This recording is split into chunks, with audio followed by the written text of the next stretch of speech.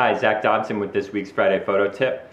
This is the second part in a series I'm doing about aspect ratio. So if you don't have like a great grasp for what that is yet, pause, go back to last week, check that one out first.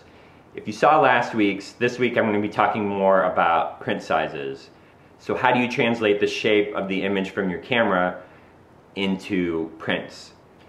The main thing you need to know about how aspect ratio relates to prints is that if the ratio of your camera is different than the ratio of the paper that you're printing it on, you're going to have to crop some of the image out to get it all to fit.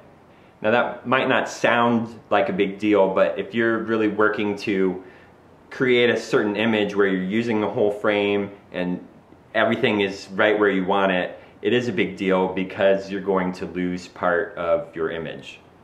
Personally, all my cameras have a 3:2 aspect ratio, so I do what I can to always choose print sizes that reflect that aspect ratio. I'm very careful about what I include in the frame and I don't want to lose any of it. So for example, since 8x10 is such a common print size and 8x12 is the same aspect ratio as my camera, that's 2 whole inches that I have to crop off of the sides of my photo to get it to fit on an 8x10.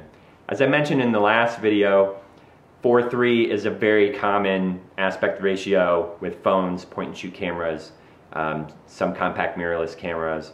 And so what that means is you're getting a slightly more squarish image, and there aren't as many readily available print sizes in that aspect ratio. You'd be looking at something like a 6x8. So what that means is if you're shooting in 4:3, a lot of times you're going to have to crop your image. So for example, a 4:3 image would translate to a 4.5x6 print. So to get a 4x6 print, you have to crop 1/2 inch off the top of, or bottom of your image. So it's not a lot, but you're a lot more likely to have to crop images when you print them if you're shooting in 4:3. So when you're shooting, you might want to make sure you leave some space around the edges so you have room to crop. That gives you the broad strokes of how the aspect ratio of your camera affects the print sizes that you're choosing. If you have any questions, leave them in the comments below so I can answer for everybody to see. Try printing some stuff out, either at your printer at home or get it printed at your local print shop.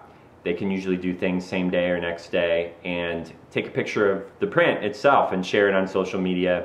Hashtag ZDP Photo Challenge. I'd love to see what you guys are printing and how it looks, and yeah, how all that worked out. You know, if you had any experience with this video while you were making it, you know, leave it in your caption. I'd love to find out more about it. Next week is about how aspect ratio affects what you're posting on social media. All these platforms have different aspect ratios and it can be a little confusing, and so I'm going to help try to navigate that with you here. Thanks for stopping by. Keep it real.